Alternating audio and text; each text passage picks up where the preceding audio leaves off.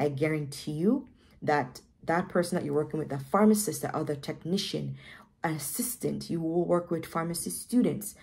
We all help each other. And I think that's the best part of the profession.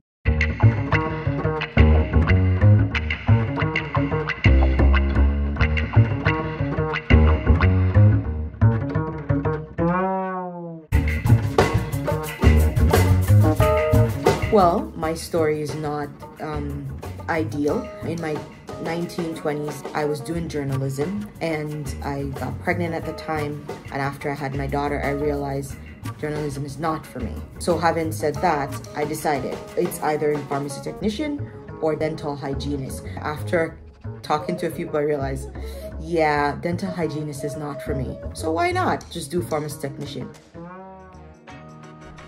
My first interaction was with a pharmacy in my hometown, with our regular pharmacist, who I was able to get to know quite well and became someone that I looked up to. She was initially the person that had spiked my interest in pursuing a career in pharmacy, as I saw firsthand just what pharmacists were capable of and how impactful they can be for the public's health and well-being. I do hope that one day I can share my experience and my journey in pharmacy school and help other students with their path. I really enjoyed MTM, which is Medication Therapy Management. It's a series of classes that we start in our first year, and I find that it really helps you build your confidence in speaking to patients, and it's extremely applicable to real life, and it really helps you build your skills and being able to speak and counsel and answer drug therapy problems in real time. So I found that MTM is extremely useful, and it ends up being my favorite class. I was the only Black person in the program, only Black person. And I felt like, oh my God, I have to do well. My family depended on it. I had my mother in my ears telling me, you have to do good. You didn't finish journalism. You have to finish something in school. And then the more I did pharmacy technician, I realized that I actually love doing. The teachers were great. The camaraderie in the program was excellent.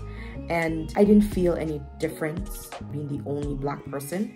I found that the biggest challenge was, I guess, imposter syndrome, just sort of seeing your peers sometimes. They seem extremely successful and they seem like they're always on top of things, and it's very dangerous if you start comparing yourself to them. So I found that a big difficulty of mine was when I entered, it was important for me to not compare myself to others, sort of just focus on what I'm doing and focus on my own goals. And I find that you end up being more successful in that way rather than focusing on what other people are doing and sort of seeing yourself as not being worthy of being inside the program. Due to this year being online, I felt like I had no Indigenous community within the profession of pharmacy and lost some of my culture along the way. This did continue when school went back to in-person, as activities were extremely limited for a while and there was a lack of Indigenous community within the profession of pharmacy. There is a new organization that has just been launched called the Indigenous Pharmacy Professionals of Canada. I myself have been given the opportunity to be part of this organization as a board member. The IPPC is striving to create a supportive community for Indigenous pharmacy professionals. We are also excited to now have the opportunity for Indigenous peoples to see themselves reflected in our profession. This is a great opportunity for students within the profession of pharmacy like myself, or Indigenous students wanting to apply. If you're not certain, just ask someone.